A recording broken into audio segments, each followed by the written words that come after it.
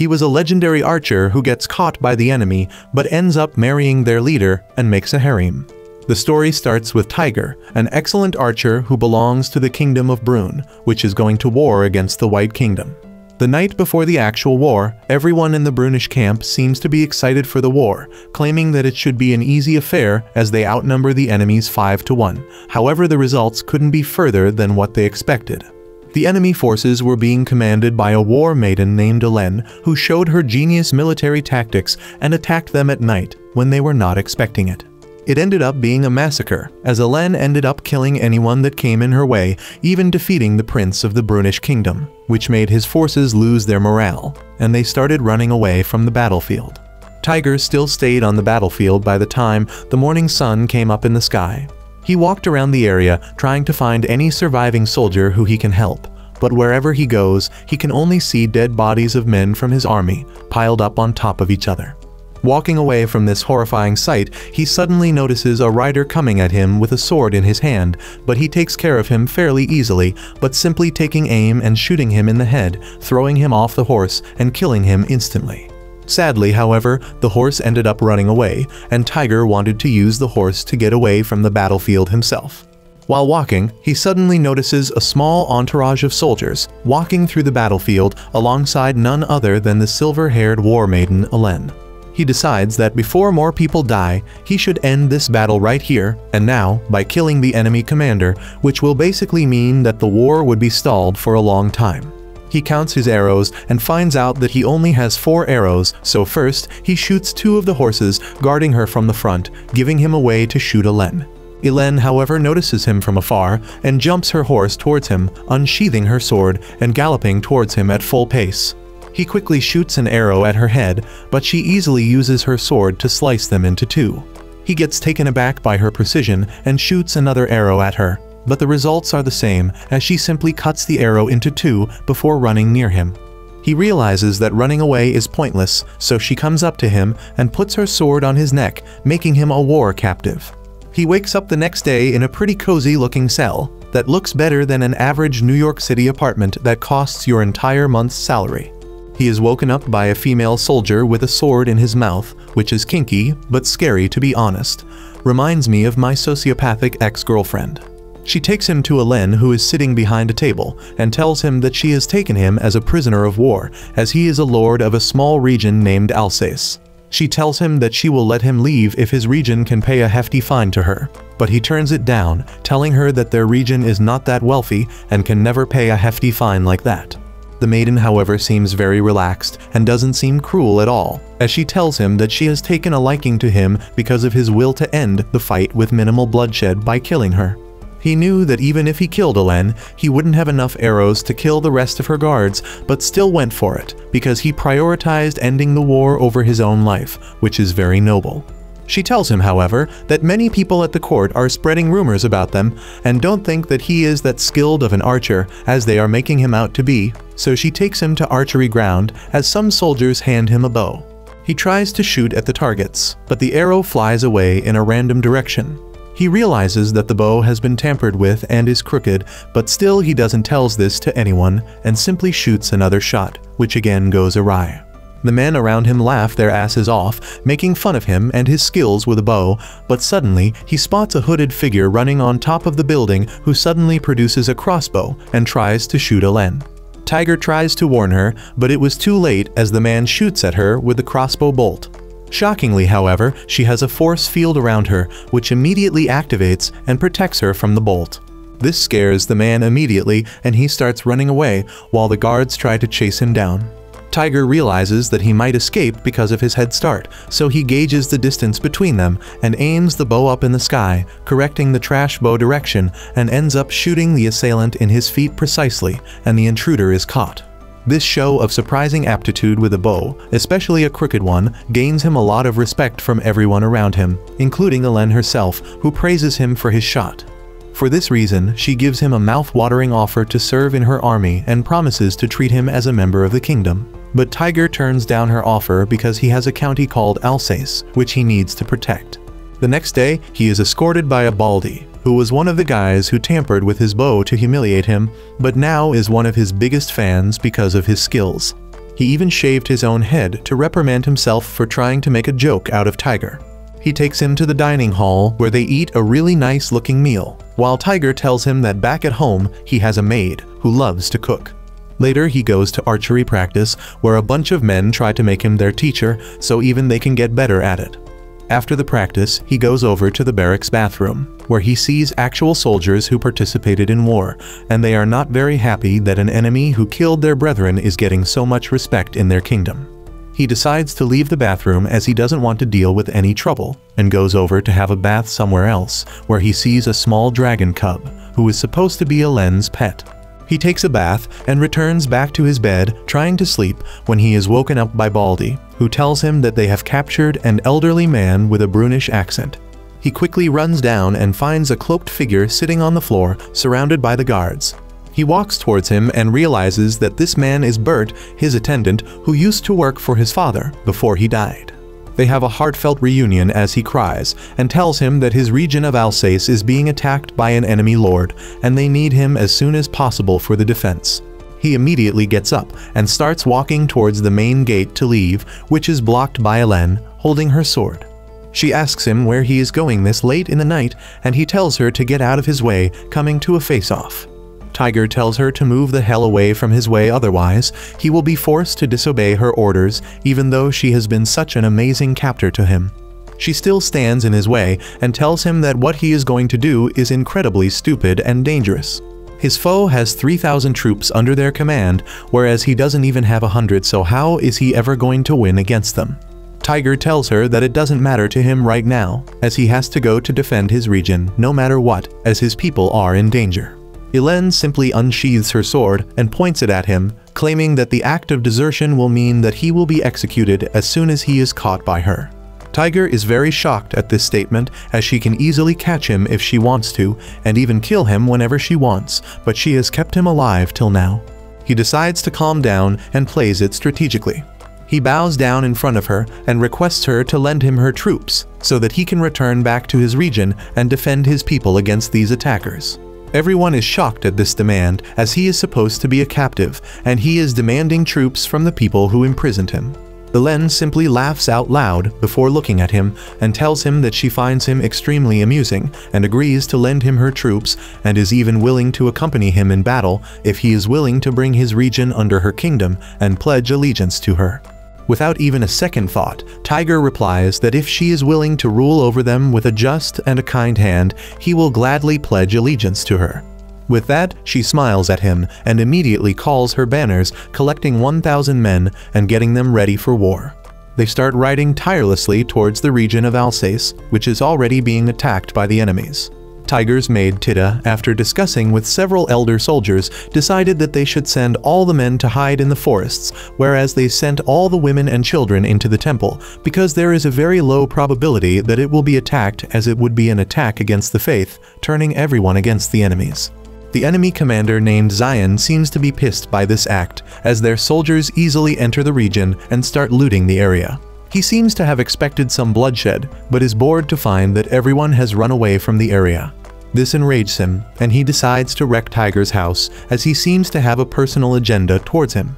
He goes into his house and starts trashing it, when he notices a young maid on the staircase holding a black bow in her hand. He immediately starts chasing her and wildly swinging his sword, barely missing her, before chasing her onto the balcony, pinning her down, and was about to hurt her, when suddenly Tigre arrives alongside Elend and shoots an arrow in his hand, pushing him back. He screams in pain, looking at his bloody hand, as Tigre tells Tita, the maid, to jump off the balcony.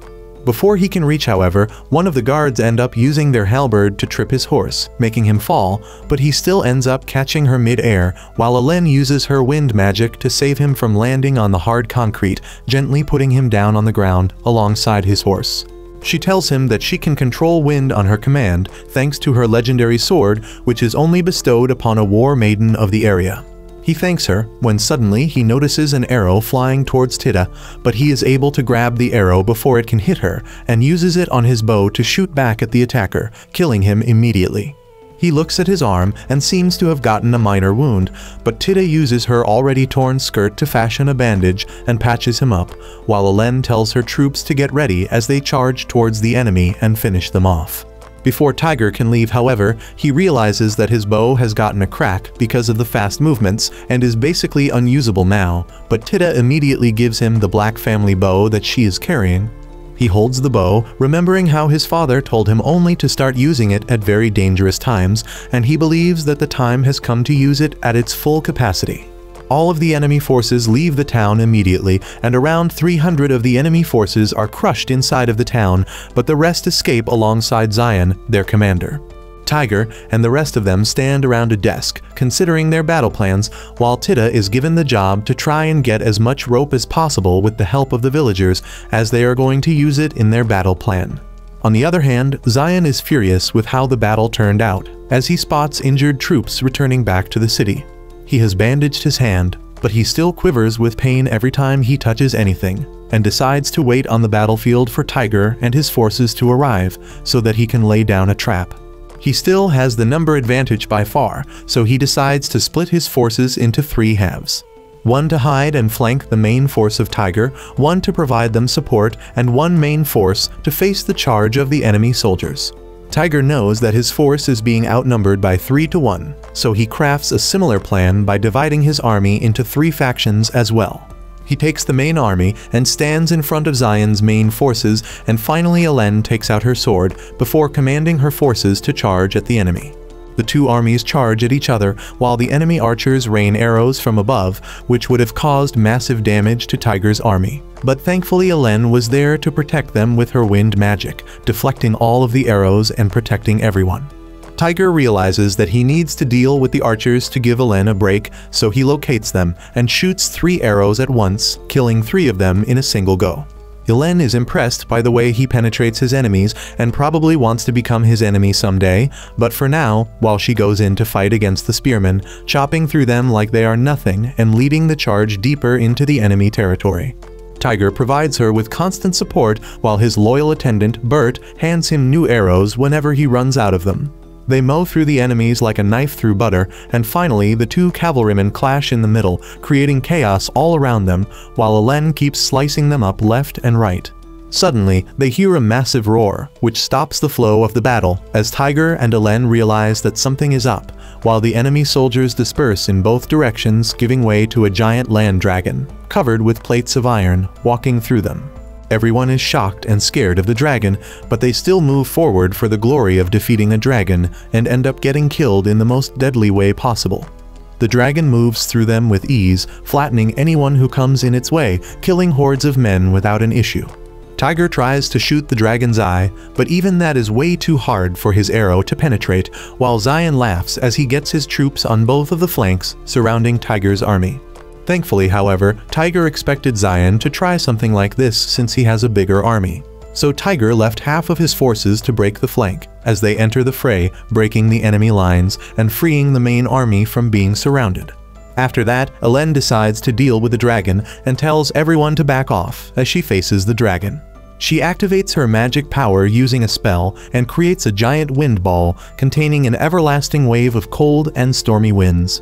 The dragon starts moving towards her, but she concentrates the ball into a smaller area and blasts it towards the dragon, blowing it up in the air before slicing it in half and destroying it entirely.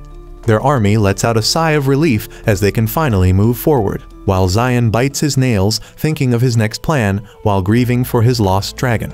Tigre plays a clever trick and calls back half of the army as if running away from the enemy forces, prompting them to engage in a chase, thinking they can catch up and capture some men while they are running away.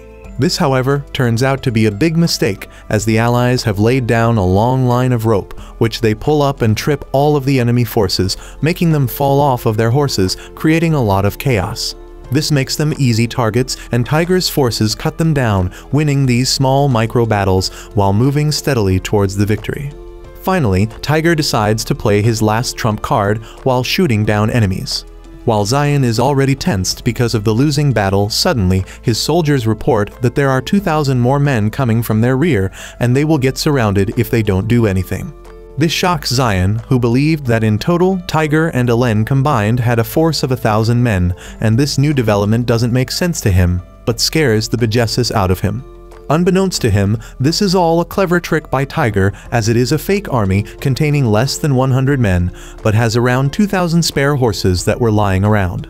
Zion's soldiers advise him to use the second dragon, but he strongly refuses after seeing how Alen sliced the first one like she was cutting tomatoes. Tired of watching anime on your phone or laptop screen? Well, I've just leveled up my anime watching experience from a small monitor to an epic 130-inch display with this incredible mini Flix projector. It's literally like having a personal theater packed with built-in apps like YouTube, Crunchyroll, Netflix. It's every anime lover's dream come true. So what are you waiting for? Click the link below to learn more and use the code ANIME to get 20% off your first order. Back to the video. Combined with the hectic battle and poor visibility, Zion ends up believing in the bluff and gets super scared, deciding that they need to call back the troops so they can protect him, and they need to retreat from the battle as soon as possible. Their soldiers tell him to stay and fight as they can still win, but Zion is scared to death and wants to escape as soon as possible. Tigre's forces chase the enemy, and finally they are face to face with Zion and his main forces. He calls Tigre a traitor for becoming allies with Alen, who is an enemy he just fought against recently, but Tigre has no reaction to this and tells Zion that he will pay for what he did to his region. Zion decides to play a game and tells him that they should have a single duel against one another. He is at a disadvantage as he only knows how to use a bow and arrow, which are very ineffective in such a fight. Alen tells him not to agree, as they can simply eradicate his entire forces, but Tigre is your average no-brain egotistical alpha man who has more ego than brains, so he moves forward on his horse with his bow in his hand. Zion hops on his horse, armed with a lance and a shield. He taunts Tigre, telling him that his bow is useless against him, while Tigre simply shoots towards him. Zion, however, is easily able to block his arrow with the help of his shield. This doesn't stop Tigre, who shoots the shield at the very same position again and again, when finally Zion charges at him and Tigre shoots one last arrow. The last arrow breaks the shield and injures Zion in the arm, making him scream in pain, while Tigre's forces cheer for his victory. Zion's forces immediately charge to protect their commander, while Alen charges with her army as the battle breaks out once again. Amidst the chaos, however, the dragon takes flight, carrying Zion on his back as he starts flying away, abandoning his soldiers to die and running away, laughing at Tigre. Tigre watches in disappointment as Zion escapes punishment after all he had done to the villagers, but at the dying minute, a voice instructs him to aim at the dragon, and he finds out that this voice is coming from his bow. Immediately, he obeys the command and aims at the dragon, while using his magical bow in combination with Alen's magic. The arrow hits the dragon and immediately kills Zion, then the dragon falls out of the sky and into a lake dead. The death of their commander makes the enemies lose their morale and they immediately surrender.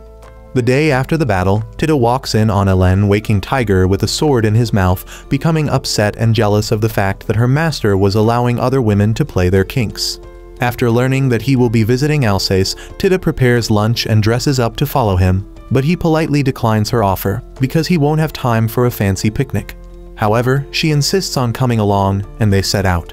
Meanwhile, Alen is summoned to Sicilia, the capital of Tigre, to have an audience with the king and justify her participation in the battle against Thénardier without the king's permission. Regarding this, Lim asks Alen why she has so much confidence in Tigre. Alen tells her that aside from the fact that she's in love with Tigre, she's also fascinated by his powers and natural abilities. Lim understands her reasons, but still doesn't believe that's enough for her to trust a stranger she barely knows. When Alen gets to the palace, she explains that Count Tigre had hired her to fight them to protect Alsace's peace. This explanation enrages the king, and it takes another war maiden, Sophia Obertus, to calm him down. Sophie says that Alen's haste in action was because battles wait for no one, but that it is obvious that Brune would not want Tigre to get involved in their internal conflict. When Hay asks about the punishment for Alen's actions, King Tigre can explain what the kingdom's position is. Outside the royal court, Alen engages in a petty argument with another war maiden named Ludmilla Lurie, a petite maiden who mocks her for being bashed by the king. Again, Sophia intervenes, bringing the two maidens to order. She later explains to Alen that Ludmilla's family are longtime allies of Thénardier and may later sway the king's opinion to side with them. She warns Alen to proceed with utmost caution, knowing that her alliance with Tigre will attract her more enemies than she can count. Back at Brune's capital, Thenardier and Gainlon withdrew their forces, so Alsace has been peaceful, although this is momentary because Thenardier is unhappy about the brutal defeat landed upon his son, Zion, and plans to take vengeance upon Tigre and Hélène. He asks his sorcerer prepare another set of dragons, which will take about a month in preparation for a full-out war against Tigre's army. For Tigre, the Duke plans to summon a band of notorious assassins to finish him off, while he plans to use another war maiden to defeat Hélène. Arriving at Alsace, Tigre confirms that the locals are safe and lays down to rest. He dreams about his early childhood and moments he spent with his late father when he was alive, and wakes up shortly after. Finding Tita still soundly asleep, he wakes her up, but she becomes flustered and apologizes for sleeping off. Later, they set out to meet Earl Masha's, but surprisingly meet Lim there, so he explains his partnership with War Maiden Hélène and discusses his plans to wage war against Duke Thenardier. Masha's asks if he will be taking sides with Duke Gainlon, but Tigre says he's not interested in working with either of the dukes. With the backing of Masha's, who goes to Brune's capital to make a case for Tigre in front of their king and defend his just cause, Tigre goes to all neighboring counties to gain the support of other noble families in his war against Thenardier. The nobles agree to lend him their support, assuring him that he's well on his way to becoming the third force in Brune. Later, Tigre, Hélène, and Lim meet to discuss their next steps. Hélène says she's gotten her king's permission to acquire Alsace, but only on the condition that it will be handed over to Zichet, thereby confiscating it. Hélène also explains that the position of King Zichet is currently ambiguous and could take sides with anyone for the benefit of his own kingdom. She then explains that their major concerns are the war maidens who could turn against her at any minute, one of which is Ludmilla, who is a little Miss Goody Two-Shoes. Speak about the devil, and Ludmilla appears, interrupting their conversation as she wishes to talk to Tigre. She introduces herself to Tigre as the War Maiden of the Cleansing Sword, and upon her request, the group moves the meeting to Village Roderick. On the way, they realize that they've walked into a trap, and suddenly, they are attacked by Serash, the group of expert assassins hired by Duke Thenardier. The first assassin blows a dart towards Tigre, who escapes it and pins the assassin to a tree with his arrow. Lim takes the next one down but gets bitten by a venomous snake and falls early to the ground. Hélène slashes the viper, and Tigre quickly sucks out the venom to delay its poisonous effects from setting in. As more assassins descend towards them, Mila uses her magical spear Lavias to kill all the assassins with her cryokinesis powers. Immediately, they rush Lim to Roderick for further medical attention. After Lim's recovery, the group tours Roderick's marketplace, and they come across some delicious-looking street food, but Mila refuses to have any of it despite being hungry to preserve her noble prestige. However, the lover boy convinces her to try some of it, and Hélène becomes jealous, leading to another petty fight between her and Mila. Mila calls Tigre a great guy, but says he's too submissive to Hélène, which destroys his chances with other ladies. Their fight ends abruptly when Mila leaves for her homeland Olmutz. Hélène predicts that she has returned to mobilize her troops toward Leitmeritz to restrict Hélène's movements and help Thenardier. Personally, Mila has nothing to gain from being at war with Tigre, but for the benefit of her principality Olmutz, she has to remain in the Duke's good books. Turns out Hélène's right, so she organizes the others and they plan their next move. Their options are down to two. They could fight Mila now and get her out of the way, or they could send troops to Alsace to prepare against invasions from Thenardier and Gainlon. Tigre highlights that they also have to protect their allies, so he suggests that they send an invoice to Mila. However, she ignores the envoy, and the both sides position their armies for war. As Mila organizes her troops and goes against the advice of some soldiers who question her for going to war against Hélène. According to Mila, it is her duty to protect the bond that has lasted for generations between the Thenardiers and her family. The battle takes place on the snow-covered plains of Vilaikolen, but ends with no clear victor and heavy casualties on both sides, forcing both parties to withdraw their armies.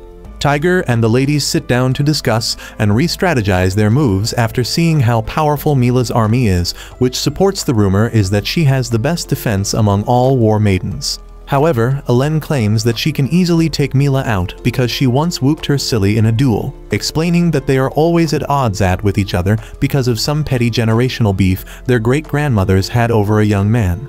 Later, they realize that Mila has withdrawn her troops behind the walls of the impregnable citadel of Tatra Fortress, forcing the Leitmeritz army to lay a siege. Unfortunately, only one path leads to the citadel, and it is littered with defensive positions, making an enemy approach exceedingly difficult. Mila used her cryokinetic powers to reinforce the gate's structural weaknesses with ice, making it tougher than normal. All attempts to penetrate the fort fail, and the battle quickly comes to a standstill. Seeing that there has been no progress and their soldiers could die in the cold, Elen makes a reckless decision to sneak an attack on Mila's army with no additional support, but neither Lim nor Tigre supports her dangerous idea, making her upset, so Tigre pacifies her by saying that she means the world to him and only comes second to his county Alsace. After convincing her to give up on her reckless plan, Tigre proposes a better and safer idea. The ladies provide him with a bear suit as a disguise, and he sets out to scout the area and find an alternate route of access to the fortress. On the third day, when he's out of food and exhausted, he shoots down a fox from a long distance and runs into Mila in the woods. Seeing the precision of his long-ranged shot, Mila is impressed by his skills, and with the bear hide still on, Tigre introduces himself as Urs. They have tea together by a fire, and she asks him to serve her in her army, but he turns her down, saying he has a home to return.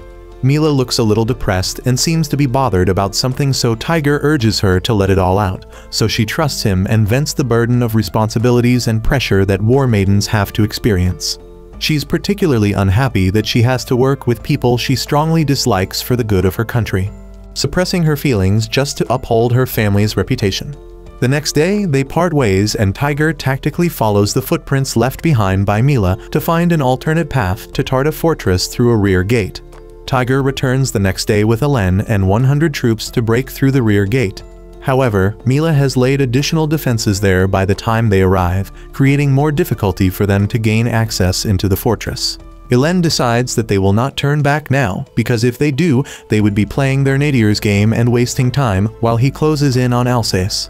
Elen resolves to blow away the gate herself and runs with great speed towards the gate, summoning a whirling spiral of wind which attempts to destroy the gates but fails. This ends up alerting the archers positioned on the roof, and they begin to fire arrows at her.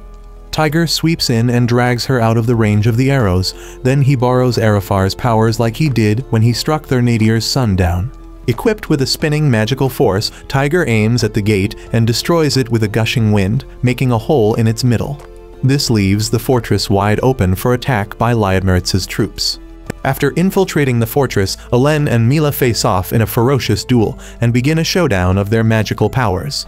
Elen charges towards Mila with her sword, but the attack is blocked. The ladies spar with each other for some time, then Mila summons sharp shards of ice, but Elen blows them away with a whirl of wind. Again, Mila creates a giant ice tower in Elen's direction, but she escapes it and lands on level ground.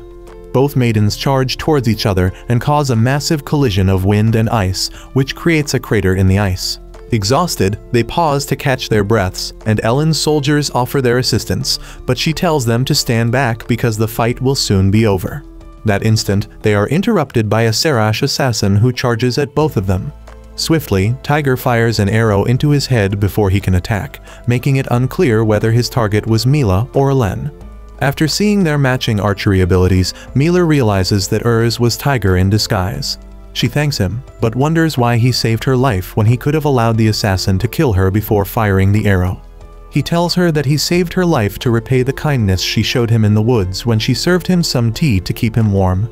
He was particular about her tea tasting heavenly, like something that was gotten from Starbucks. After asking him to make a request, Tigre tells Mila that he would be satisfied if she stays neutral. He would have loved an alliance with her, but he has nothing to offer her, and as such, she stands to gain nothing from their alliance. Mila agrees to hold a neutral stance in Brune's internal civil war and announces her withdrawal from the war and from supporting their Nardier. This gives Tigre the chance to focus on the battle against the Duke. However, Mila's stance doesn't stop their Nadir from advancing with other plans, so he involves the royal knights in his mess, particularly one named Roland, the greatest knights in Brune. It's been a month since the Tatra battle, and Tigre returns to Brune with 5,000 ZCHTDian knights and gains military support from other counties. Tigre marches his army toward Territoire, establishing his base in an area controlled by Duke Thenardier. The army coalition formed by the Alsace and Leitmeritz army is named Silver Meteor Stormtroops, which sounds really dumb to Lim, who argues that such childish name will serve better in a nursery rhyme than on the battlefield. The meeting is interrupted by the Baldy, who reports that another fight broke out amongst the soldiers. Ever since the alliance of Leitmeritz and Alsace's troops, many petty fights have broken out, owing to the large number of soldiers on ground. Tigre goes out to calm the situation, only to find that they were fighting over the shape of a cloud. Worried by the lack of response from the Brune capital and Earl Masha's, Tigre goes to Saunier, the region's center, in hopes of gaining new information, but all to no avail. Lord Augur tells him to make light of the situation and get himself laid in one of their numerous adult relaxation centers. Tigre goes to a quiet riverbank to rest his head, then he meets Sophia, who introduces herself as one of the 7 war maidens. She was sent as an envoy to the King of Brune to clarify Zichet's stance on Brune's internal civil war after his prolonged silence concerning the war. She was sent by King of Zichet to deliver a message saying that the Kingdom of Zichet has nothing to do with the war and that Hélène was only acting as a hired mercenary. However, she wasn't allowed to deliver the message directly to the king, and the official reason given to her was that the King of Brune was very ill. She informs Tigre that he has been charged with treason and stripped of his titles and powers, and that Alsace was now the king's private property and will be ruled by a new magistrate sent by the king directly. Sophie tells them that she met Masha's in the capital, and this relieves them because they were initially worried about him. Later, Sophia assures Hélène that there is currently no sword maiden interested in forming alliances against Tigre, so there wouldn't be a second Nila to deal with. However, the Royal Knights are the next big problem, now that Tigre has been branded a traitor. Lord Augur warns that Roland, also known as the Black Knight and captain of the Order of Navarre, is headed towards their base to eliminate Tigre under the king's orders. Roland is an impressive warrior who has been fighting for a very young age. He was knighted at the age of 13, when the king also bestowed one of their national treasures upon him, which is his current weapon, the Durandal. Since he became a knight, Romans has never been defeated by anyone. Tigre holds a meeting with his allies and expresses his confusions by the king's decision to denounce him. While turning a blind eye to Gaelon's and Thénardier's insubordination, Tigre and his allies send messengers to try and stop the attack. However, all messengers are turned away by Roland. Tigre has a meeting with the allies, and they resort to seeking help from Zichet's army after seeing that the capital had now turned against him. The Battle of Orange commences, and Roland single-handedly deals a devastating blow to the Silver Meteor stormtroops. Hélène tries to face him alone, but after a few seconds of sparring with him, she falls off her horse. Some of the members of her army rush towards Roland after seeing her struggling, but before she can stop them, he slices them in a few swings of his sword. However, Roland admits that for a very long while he hasn't fought with any contender worthy of his sword like Hélène. Seeing that he is way too powerful for her basic sword swings, she is forced to use her sword's full powers on him, but before she can do that, Tigre fires an arrow into the air, and Roland thinks this is a foolish misfired shot. But to his greatest surprise, the arrow lands on his horse and kills it instantly. Tigre narrowly escapes Roland's sword with Hélène by his side. However, in the process of rescuing Hélène, Tigre gets gravely injured, with a deep wound from a slash on his chest. Unfortunately for them, Roland's army is fast approaching and almost closing in on them, but they are saved when Sophie miraculously appears and tells them to go, leaving her to take care of the situation. Sophie summons a strong light, Falvarna, which creates a powerful, impenetrable barricade. However, some dumb soldiers attempt to ride into it, and are absorbed into the wall together with their horses. When Roland gets there, he inquires to know if the wall of light was magically created, saying that even if it is, nothing will get in his way. After a while, the magic begins to wear off, so Roland shatters the barrier in one strike. They engage in a fierce combat for a bit, but after a while, she turns her magical staff and disappears after a chant, being satisfied with the lead that the two have from the Navarre Knights. This initially puzzles Roland, but he later figures that Sophie was only engaging him to buy time for Hélène and Tigre. Soon enough, one of the soldiers brings a report that they were ambushed at the rear by a reinforcements group with Masha's in the lead. Knowing better, Roland commands them to fall back and abandon their pursuit. In a moment of self-reflection, Roland recalls the meeting he had with the dukes. Gaelon said the king was too ill to be visited by anyone, including a royal knight of Roland's repute. However, the duke said he should get rid of Tigre and his army because the king ordered this after marking Tigre as a traitor. Now, Roland realizes that the interaction was a little sketchy and the men are not as trustworthy as they paint themselves to be, so he decides to finish his business with Tigre and have a direct meeting with the king at all costs. Back at camp, Tigre's condition keeps worsening by the minute as his injury was really deep. After they ask to know what happened at the capital, Moshes tells them that even he couldn't directly meet the king because of his illness, and after finding a way to sneak in, the palace was practically under the control of the lords Galon and their Nardir. The Prime Minister Brune approached him privately and let him see the king's condition for himself. It seems the death of his son, the Prince of Brune, in the Battle of Dinante has driven him crazy with grief, to the point of playing with building blocks like a child. Taking advantage of this situation, Galon and their Nardir are working behind the scenes to make it appear as if it is the Imperial Order's wish to crush Tigre and that they were the ones to manipulate and put Roland up to the task of attacking Tigre. Sure enough, Moshes was attacked by a bunch of assassins sent by either of the dukes soon after meeting with Brune, and Sophia just happened to be passing by at the time, so she helped him to defeat the assassins.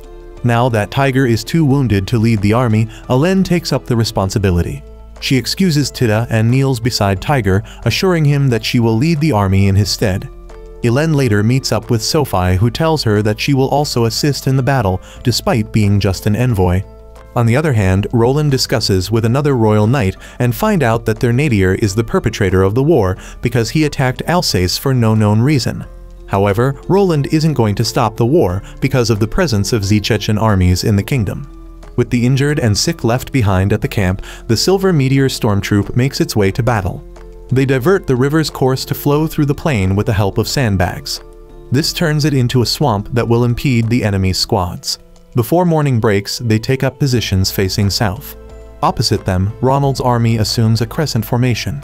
The first squad will attack the Silver Meteor's advance guard, the second group will attack from the flank, and the third will spread wide to attack if the enemy attacks the first or second groups. Soon, the battle begins.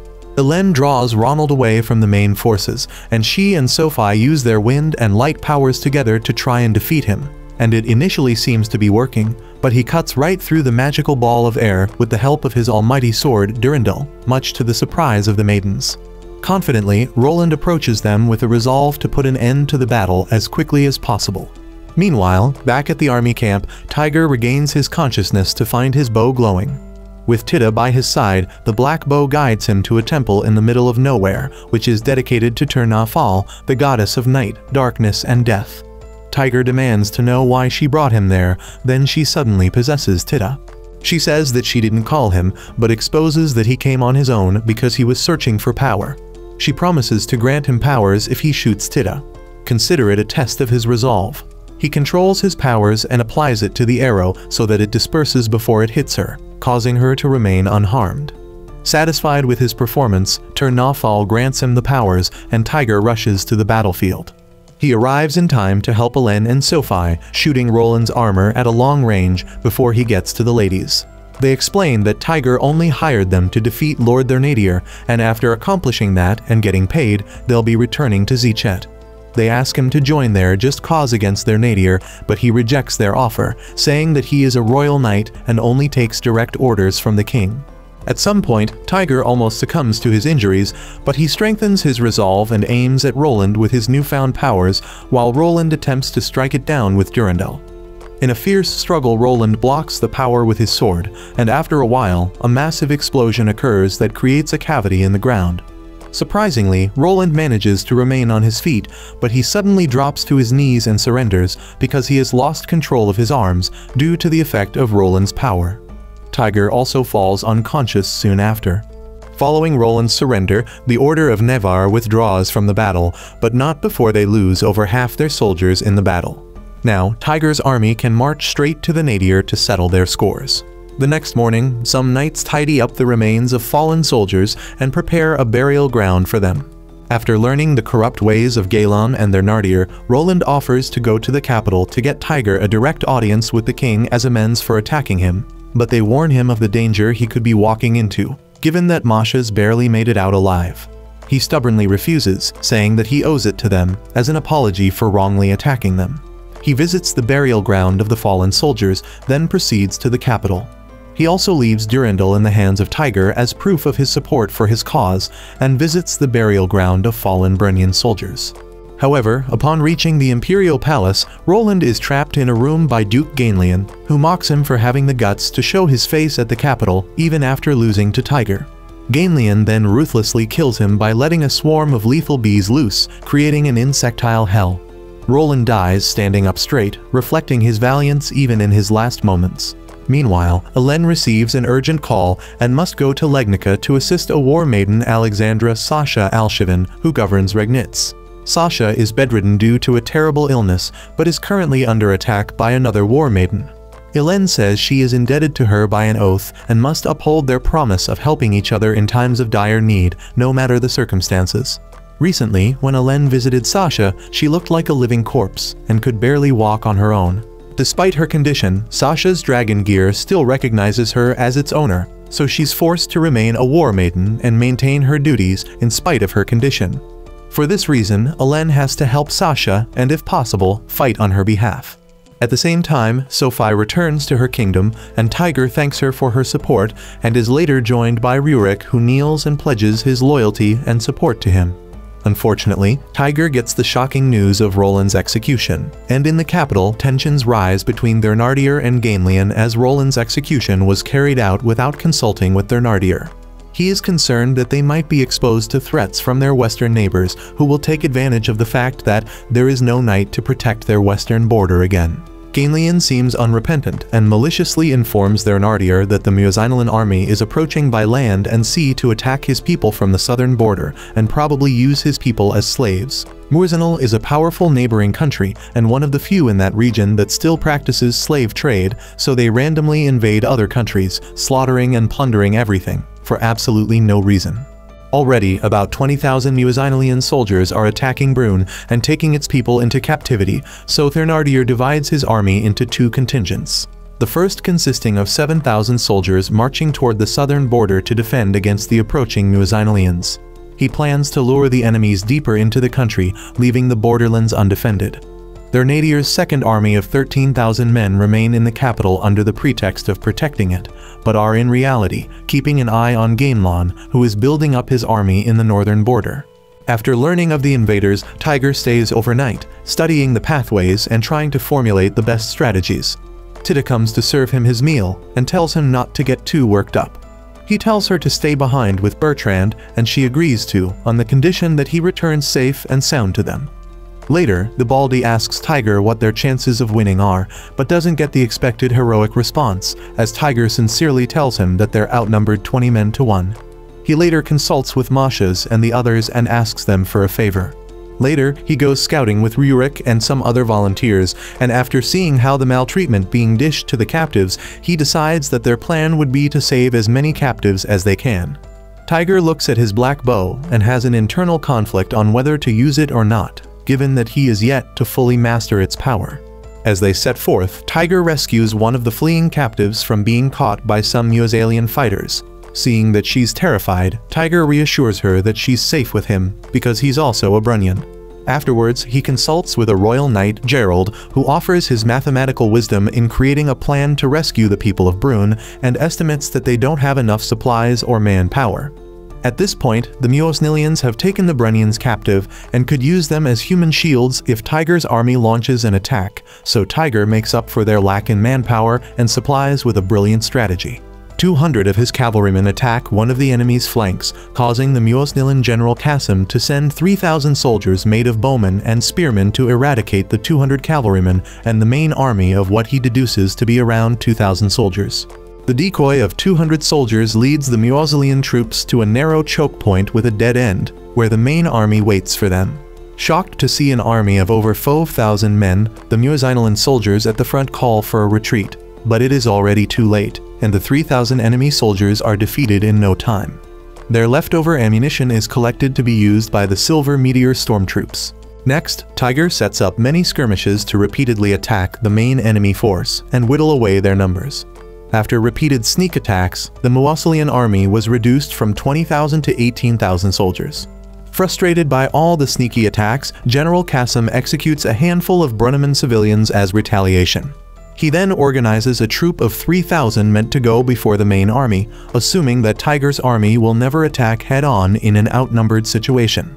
In an unexpected move, Tigre faces the main army head-on with only 600 soldiers. Qasim mocks the Brunes for choosing a mere archer to be their captain, despite the fact that the Brunians do not respect archers. Tigre tells them that they deserve to die for killing civilian soldiers, so Qasim sends his soldiers to shoot Tigre when he gets closer, but they are surprised by battle cries from the cliff above them and realize that he has come with a massive ZCHTDian unit. Again, Qasim foolishly underestimates Tigre's abilities, and while the ZCHTDians charge at the Muanzilians, Tigre aims at General Qasim.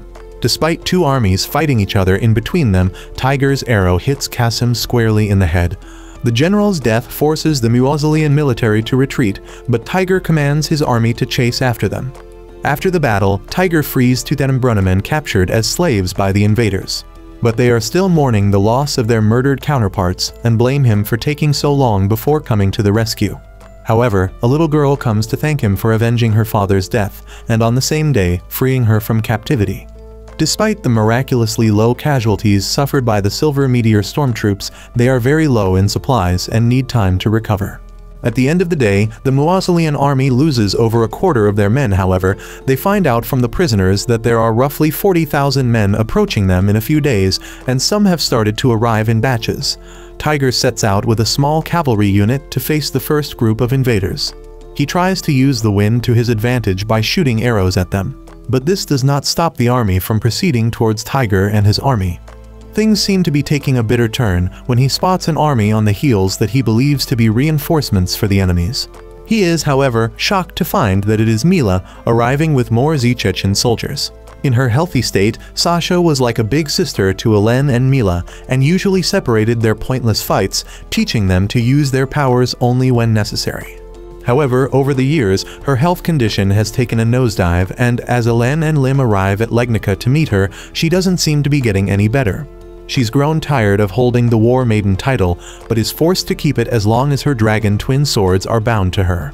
She tells Elen that the War Maiden Elizaveta Liza Famina is invading her as an act of vengeance. A few months ago, Sasha and Liza were working together to take down a group of pirates. When they'd almost won, Liza sent out a complaint accusing Sasha's soldiers of deliberately leading the pirates to her army despite no clear evidence to support the claim in any of the reports. Now, Liza is invading Legnica as payback, so Elen gladly offers her support in protecting Legnica. On a lighter note, Elen tells Sasha about Tigre and his achievements, saying that she might find him to be a really likable young man and hopes for Sasha to meet him someday. Meanwhile, the commander of the Muanzilian army is informed about a coalition between the Chechen army and Tigre's army because of a Sword Maiden's interest in Tigre.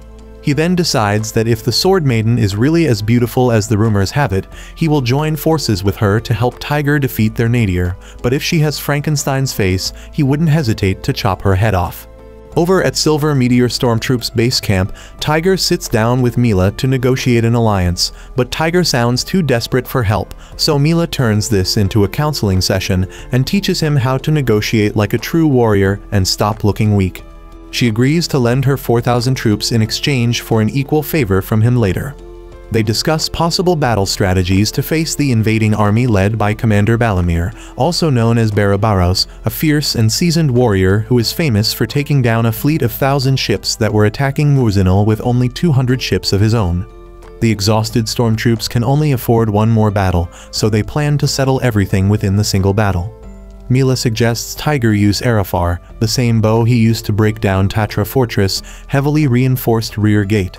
But Tigre points out that he doesn't yet fully understand its powers and sometimes loses consciousness after using it. Considering Tigre being awake and essential for the battle, they decide not to rely on the bow and use it only as a last resort. Mila highlights that normally, because he is fighting a war against a larger army, he can either focus on taking out their commander or disrupting their supply lines. However, the second option was not a viable option, because Tigre's army will be overpowered before they can take out Muzinil's supply lines. Again, considering that Barbaros isn't a weak commander, taking him out will be a difficult task to accomplish. Both options being considered, the battle against Muzinil was not going to be a walk in the park, but after much thinking, Mila shares a high-risk battle strategy that might just work against the huge Barbaros army. After that, one of Tigre's men informs him that one of the rescues refuses to eat. He goes to offer her food himself, but she insists on having his own soup. She introduces herself as Regine, and before Tigre leaves, she asks for one little favor. Meanwhile, Elen marches down to the northeast of Legnica with the united troops of Legnica and Leitmeritz, numbering about 3,000 to face the waiting war maiden Lisa. Lisa is another beautiful war maiden with a condition called heterochromia iridum, which causes her to have different colors on each iris. However, before they leave, Sasha calls Lim aside and entrusts her to watch over Elen, because her recent actions have attracted her a lot of enemies and friends who could turn against her. Sasha says that Elen will not be protected from such people by her dragon gear alone, but by loyal friends such as Lim. While their armies charge at each other, Lim attempts to follow Elen in a bid to protect her, but she orders her to stay behind and command the army, because only war maidens can defeat each other. So Elen drops off her horse as she and Lisa go to the outskirts of the battle to face each other.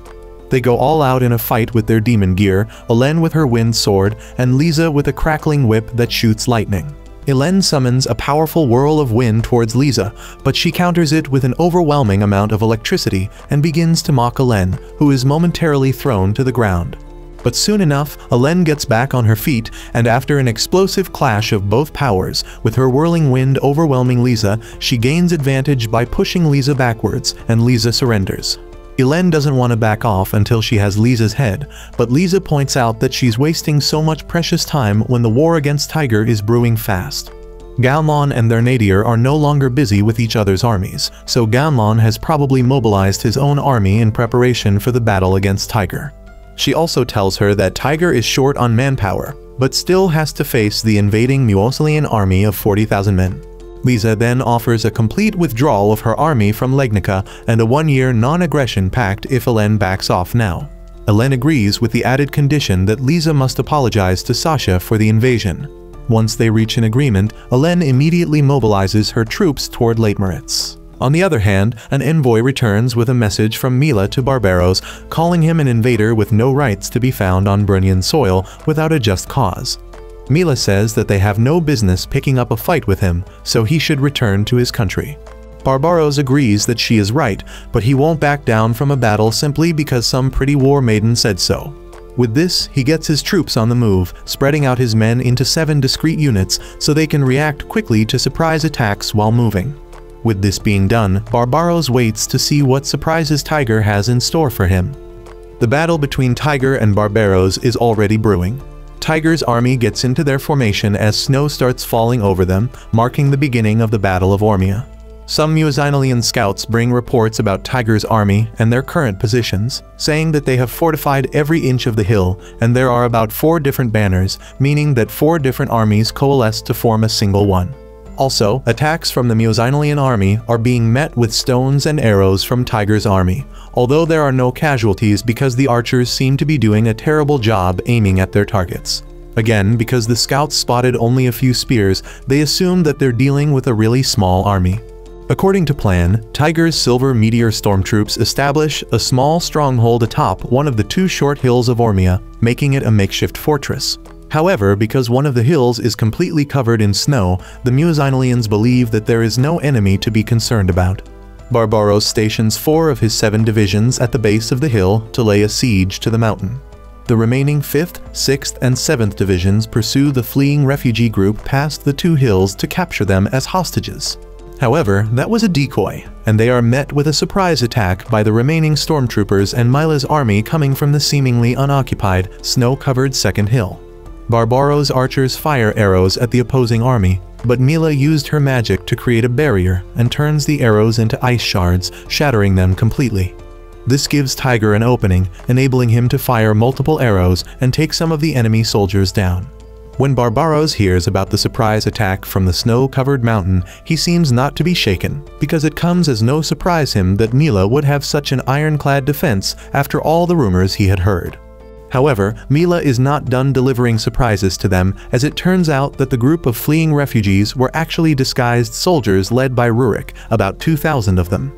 They deliver a surprising attack to the unsuspecting Muoslian soldiers in the 5th Division, together with Tigre's main force. The Muoslian soldiers hurriedly report this to their commander. The actual refugees were kept hidden in the hilltop fortress. For this excellent plan to work, Tigre had to beg on his knees for the refugees to comply, because they were already complaining about eating rotten foods and being forced to live in unfavorable circumstances. The leader of the civilian group speaks up and agrees to work with Tigre, because if the enemies were to lay a hold on them, they would kill them in no time, but under Tigre's plan, they had a chance to remain in safety and pull a quick one on the Muazilinan soldiers. Now that the 5th Division has been surrounded by Tigre's forces from all sides, they are easily wiped out, so Tigre and Mila proceeded to attack the 6th and 7th Divisions. Hearing this, Barbaros orders the 4th Division to come in as reinforcements, while the other 3 divisions keep up the siege at the hill base.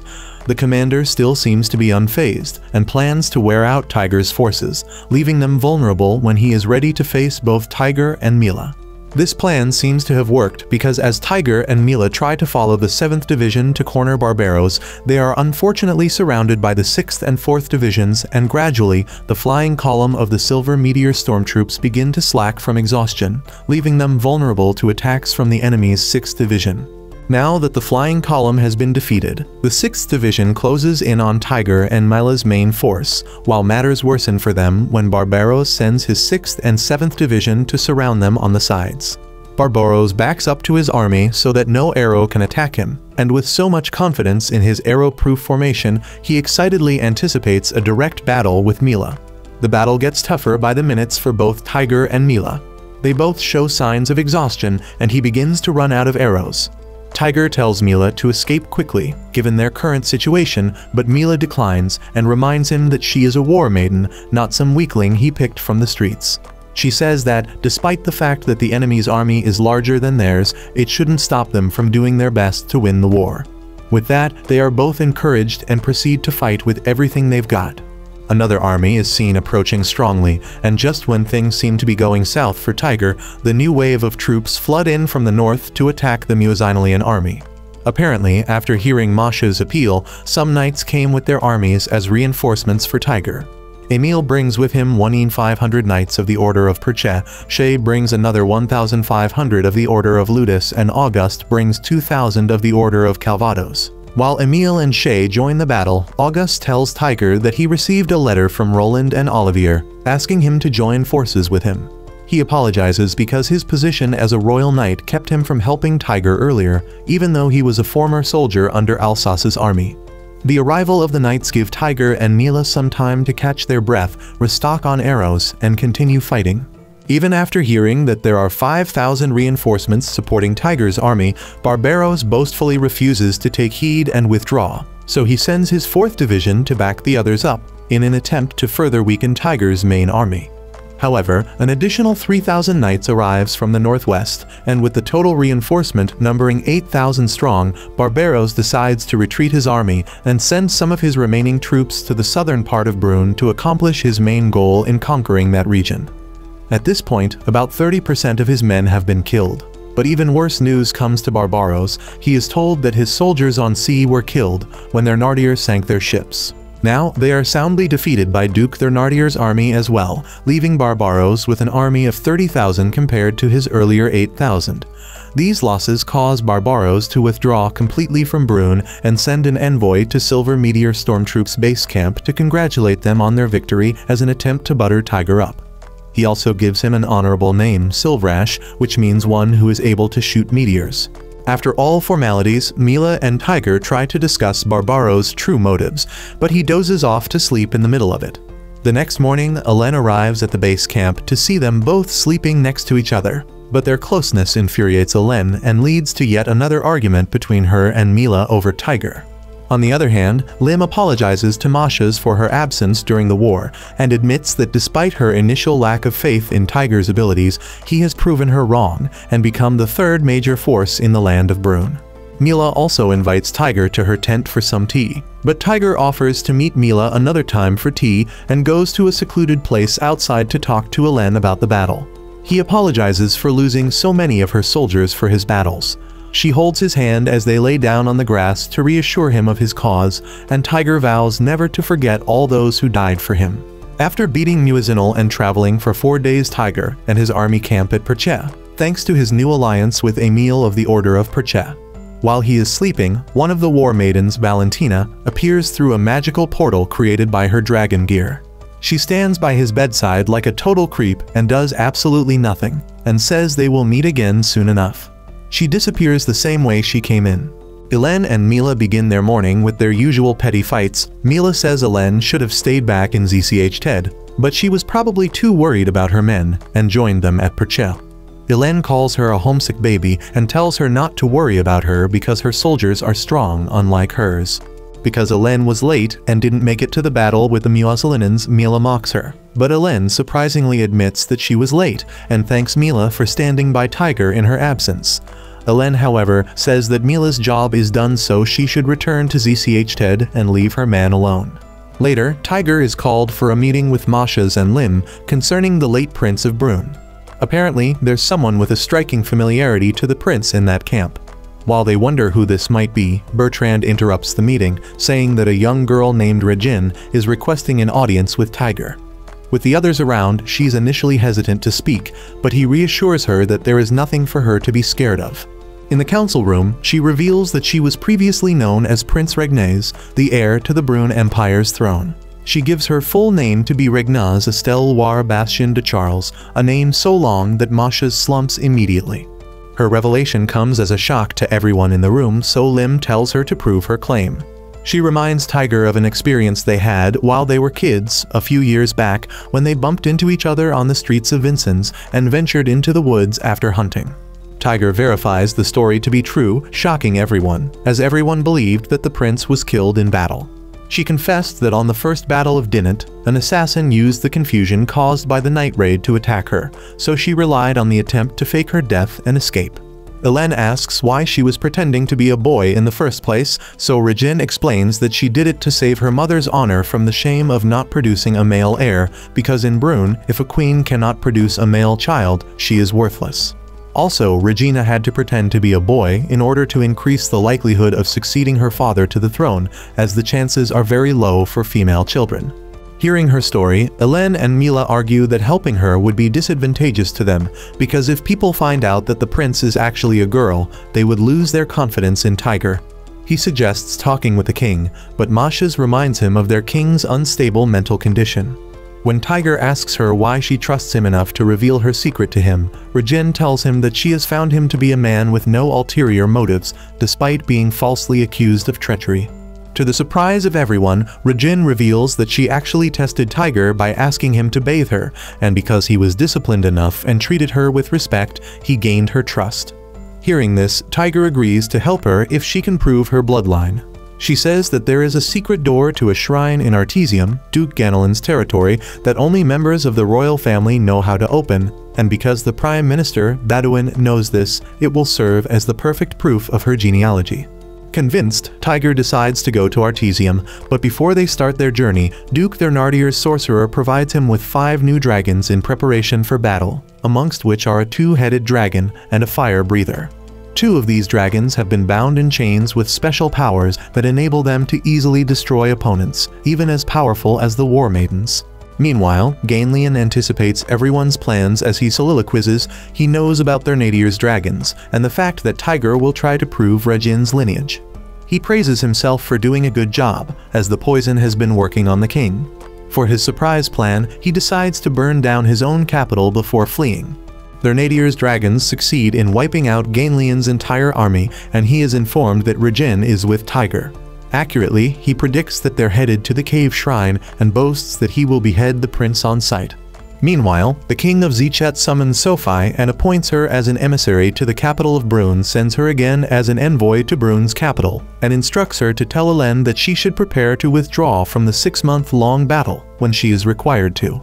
On her way out, Sophie meets with a war maiden called Valentina, who seems to be acting sketchy. Regine is disappointed to find that Gainlian set Artesium on fire, but Tigre assures her that there will be no change in plans. On their way, they face off their Nadier's army on the Villacresnes plains.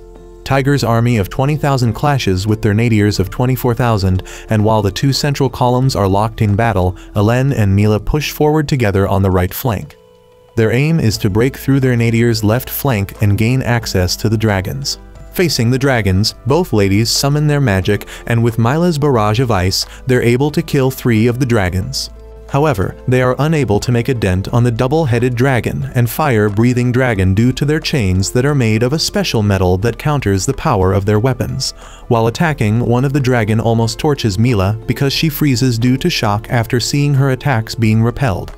Swiftly, Elen pushes her out of the way, but sustains some burn injuries from the flames. As their nadir watches the ladies from afar, he realizes just how powerful the war maidens are, and orders his soldiers to surround them, tear them apart, even if it costs him a quarter of his soldiers. With no clear victors, the 2 armies retreat and re-strategize. Elen and Mila figure that the dragon's chains might have been responsible for their ability to repel their magical attacks, similarly to Roland's sword. Yet, the ladies believe it is possible to defeat the dragons, so they assure Tigre that they will handle the monsters, while he handles the Nardir's army. The battle resumes 4 hours later, and their nadir places the 2 dragons in the warfront, so Tigre commands his soldiers to flee if they don't want to serve as marshmallows for the dragons. This gives Elen and Mila the opportunity to deal with the dragons. Tigre's army was only pretending to flee because they needed more weapons, so after arming themselves sufficiently, they attack the left and right flanks, throwing whatever they has in their arsenal at the enemy, including stones. Gaining momentum, Tigre's soldiers have a confidence boost and begin to chant Silverash as they chase after the enemies. Meanwhile, Elen and Mila ace the dragons in the center, and instead of using their weapons' powers against the dragons, they use them to get into contact with the dragons, allowing them to land direct injuries on the dragons. The fire-breathing dragon perishes pretty easily, but the 2-headed dragon has a hard, impenetrable skin, flinging Elen to the ground the moment she attempts to land her sword on it. Elen and Mila launch a storm of ice shards over the dragon as a decoy, while Elen uses her wind powers to descend on the dragon's back with crazy acceleration enough to pierce through its skin and land a fatal blow. With the dragons defeated, the battle is as good as won, and they leave the rest to Tigre. After the battle, the ladies come to pick Tigre up, but find him sound asleep on the floor, exhausted from the battle. Elen suggests to do that kinky thing he likes and wake him with a sword in his mouth, but Tigre refuses, worried that he'll be unable to chew anything after that. However, she remembers that he once said he would wake up in a split second if he ever senses an animal approaching. The crazy lady then gets on top of him and uses a technique called bloodlust to sound like an animal. Immediately, Tigre gets up and almost punches her, thinking it's an animal, but he realizes that it was just Elen, so he apologizes. Later, Tigre and his party sit down to a delicious feast, with Tigre serving them all sorts of meals. He tells them that they still have to head out to Artesium, although they won't be getting into the city itself. He plans to get underneath Artesium from outside the walls in order to validate Regin's lineage. They realize that if they can prove her royal bloodline, they can use it to make the Brune civilians favor their cause and expose Duke Thénardier's and Gainlian's misdeeds against the kingdom. Regin then shares what her father told her about the shrine. The shrine, known as Holy Grotto, is where the founder of Brune received the divine knowledge needed to create Brune, and has 3 entrances. One in the central district of Artesium, another, lying southeast in the temple of the goddess Marcia, and the last is located northeast, at the public cemetery. The one in the temple of Marcia is closest to them. Tigre says he will be going with Regin to the temple, but his old attendant, Bertrand, begs to accompany them to the temple because he's getting old and knows this could be one of the last times he serves Tigre before he dies. Tigre allows him to tag along, on the condition that he disappears when the situation becomes dangerous. Seeing this, Elen offers to go, completely ignoring Lim and Mila's warnings to act like a war maiden and maintain her dignity, and commands Lim to assemble a team of 5 other strong people that'll serve as escorts. Tigre welcomes her on board, with the condition that she protects herself at all costs, and the princess afterwards. The next morning, Tigre, Regin, Elan, and a few guards arrive at the temple, which is really a small building barely holding itself up. Inside, Regin opens the heavy door with the help of the guards, and they enter the underground tunnel with a staircase that leads to the grotto. Tigre says the tunnel feels chilly and could have been an escape tunnel, and Regin shares it used to be a stronghold for families that ruled the area. On their way, they come across some dragon illustrations on the wall, and in ancient times, dragons were considered to be the only creatures that could harm a god. Elen disagrees with the legend because the founder of ZHC Ted was supposedly the incarnation of a dragon. According to Regine, the gods sometimes negotiated with the dragons and didn't always fight them, and their legend says that the three pillar goddesses were created to serve the dragons. Storytime was over, and Regine says that coming across the illustrations only meant that they were getting closer to the grotto. However, when they reach the holy place, they see Duke their Nardier already waiting for them. Their Nadir calls Regine by her actual name and proceeds to confess that he knows her secret and wishes her dead. He then draws his sword, aiming to kill her. Immediately, Bertrand drags her and runs towards safety, while the guards rush at each other on the opposite side. Their Nadir orders his second-in-command, Stade, to go after the princess, then Hélène tells Rurik to handle the guys down. Then she propels herself to the higher ground, where their Nadir stands and begins to battle with him. They swing their swords at each other until their Nadir throws her to the ground with his heavier, double-headed sword. Rurik and Tigre try their best to hold off the guards below until the dramatic arrival of a heavily armored Stade. Rurik rushes at him, but fails to land any significant blow with his sword, and even when Tigre fires an arrow at Stade's head from afar, he blocks it with his armored hand. Stade commends Tigre's exceptional archery skills as he was able to aim at his head even in a poorly lit environment, with so many guards in the way. Stade tells the other guards to move out of the way because he is only there to kill Tigre and Princess Regine. Above, their Nadir and Hélène are roughing it out, and he is surprised at her exceptional fighting skills for someone her age. However, Hélène returns the compliment with an insult, saying that he should be ashamed for picking a fight with girls her age. Their fight seems to be going nowhere, but suddenly, the cavern starts collapsing over them. Their Nadir orders his men to fall back, but Stade approaches them without batting an eyelid, so Tigre tells Rurik to look after Bertrand and Regine, then he runs with them. Due to the trembling cave, Tigre is unable to aim at Stade, who closes in quickly on him and aggressively swings his sword at him until Tigre falls. Hélène turns back to rescue him, but some boulders block the way. He would have received a fatal blow if it weren't for Bertrand, who sacrifices himself to save Tigre. Stade gets crushed under falling boulders and Tigre loses consciousness. When he wakes up, he is surprised to see Stade dead, and in his kind nature, covers his eyes. Immediately, he searches for Bertrand and finds him gravely injured, losing so much blood. The old man confirms that Tigre is unhurt and is glad to find that he did not sacrifice his life in vain. He thanks him for being such a brave and competent leader. As he recalls the good times they had while Tigre's father was alive, he confesses that he wasn't confident that Tigre could govern Alsace at a very young age, but now the young man has exceeded his expectations. Bertrand says he is glad to leave Alsace behind in his hands and tells him to look after Tita.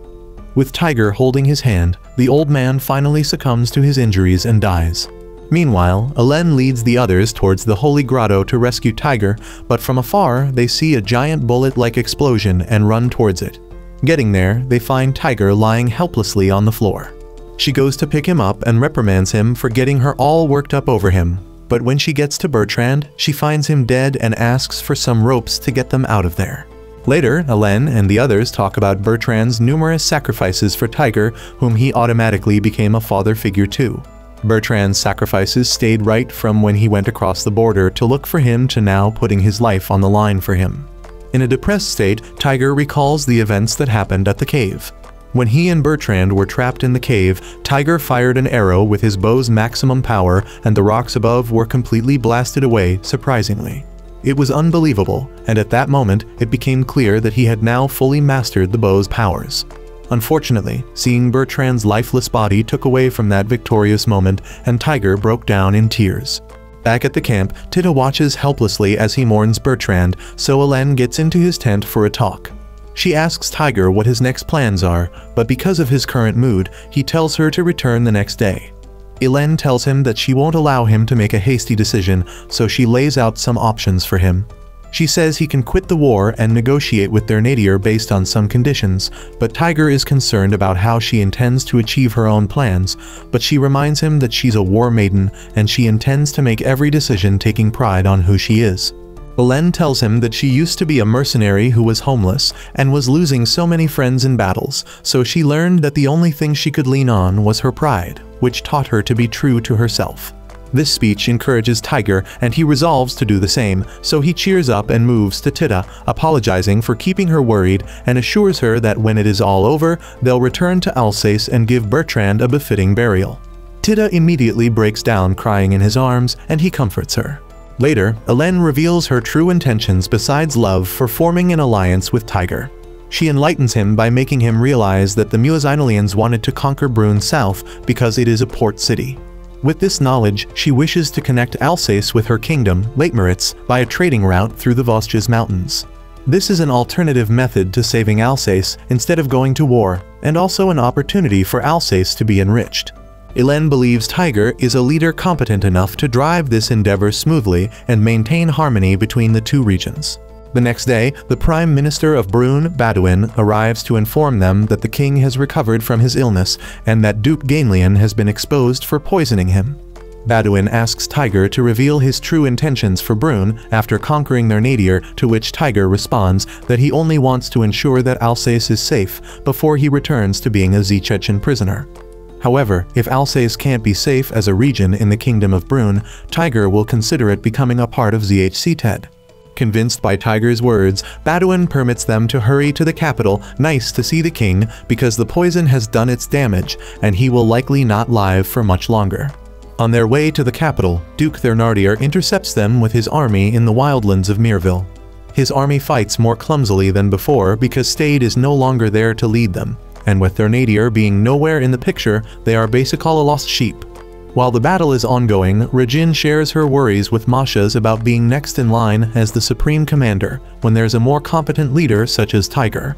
However, Masha's reassures her, saying that the battle they're fighting is for her to walk safely into the capital, because only she is fit to rule over the city. After a while, Tigre locates Thénardier and asks why he attacked Alsace. Thénardier explains his selfish reason, which basically stemmed from a personal beef he had against Zichet to prevent them from interfering in Brune's affairs. He says he ideally would have burned the land to ashes but failed to do so. Listening to Thénardier's selfish reason, Tigre swears that he will never forgive him, and the Duke also says that he will never forgive him for slaying Zion. Angry, Tigre tries to kill Thénardier by using his bow's ultimate powers, but after seeing the rage in his eyes, Hélène punches him back to his senses and urges him not to use hatred to accomplish his goals, and to stop relying on the bow's magical powers. Realizing that she was telling the truth, Tigre calms down and calmly moves towards the Duke and takes only one arrow, throwing his other arrows to the ground. This is surprising to Thénardier, as he wonders just how Tigre intends to kill him in just one shot. Thénardier rushes towards Tigre with his sword, and at the same time, Tigre fires his shot, after calling for help from the goddess of wind and storms. The arrow pierces the Duke right in the forehead and kills him instantly, marking the defeat of Thénardier. The maidens are surprised that he didn't borrow magic from Hélène's sword or his, meaning he achieved this feat purely based on skill, with the wind in his favor. After their victory, Tigre, Princess Regine, Ilan, Mila, and the Silver Meteor stormtroops are given a grand celebratory welcome from the locals. In the royal coach, he feels awkward sitting beside the princess and wearing clothes that aren't his usual rags. Tigre is sitting opposite them, and she is, of course, jealous that she isn't the one seated beside him. When they meet the king, they also find Sophie there. The king apologizes to Regine for failing in his duties as her father and the king of their kingdom. He appreciates Tigre for making sacrifices for the kingdom and tells him to name his reward. Tigre requests for a piece of land, Agnes, which was the port city that Muazinal wanted to capture. The king grants him this amongst others and signs the official documents to confirm his promise, with Princess Regine as the consignatory, meaning she was now officially the rightful heir to the throne. Finally, the king honors Tigre with the title of Knight of the Moonlight, and this surprises Baudouin because those with a title usually end up becoming King of Brune. Shortly after, the king dies a peaceful death.